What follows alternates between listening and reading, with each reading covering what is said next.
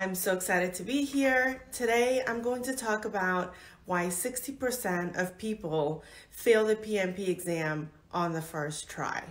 So here it is. First, if we think about the PMP exam itself, you know that the exam is based off of the 5 process groups. However, when you look at the book, the PMBOK itself, it's structured within the 10 knowledge areas.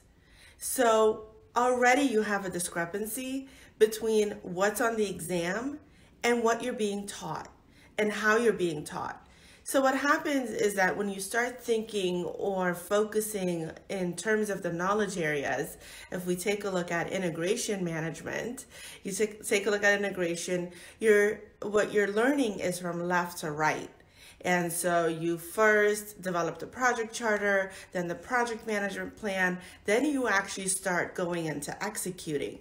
However, the way you need to know it for the exam, right, isn't from left to right through all of the 5 process groups, but it's rather from top down. So what you really need to know is actually you're going to develop your project charter, then identify all of your stakeholders, then you move to the right and create, from the first thing we do is we create our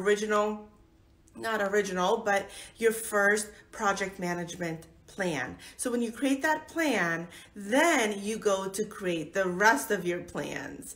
And once you do that, you get a sign off from your key stakeholders and your sponsor, and they say, this is great, sign off, then you move on to executing. So that's one of the biggest discrepancies that people don't talk about, is what you're taught through the PMBOK and these boot camps versus what you're really asked on the exam.